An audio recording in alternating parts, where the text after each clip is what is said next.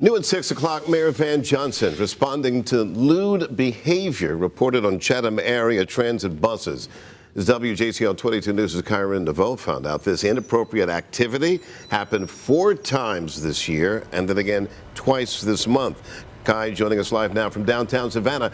Kai, you spoke to the mayor. He is upset by this.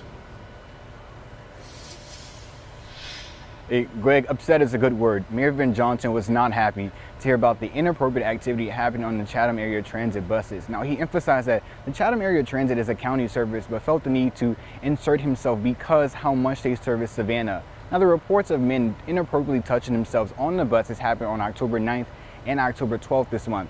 Also, out of the 4 times it's happened this year, 2 of the incidents total, it happened to the same driver twice. Mayor Van Johnson said he's going to do his best to not only protect passengers, but to also protect the drivers. We're able to quickly identify who's responsible.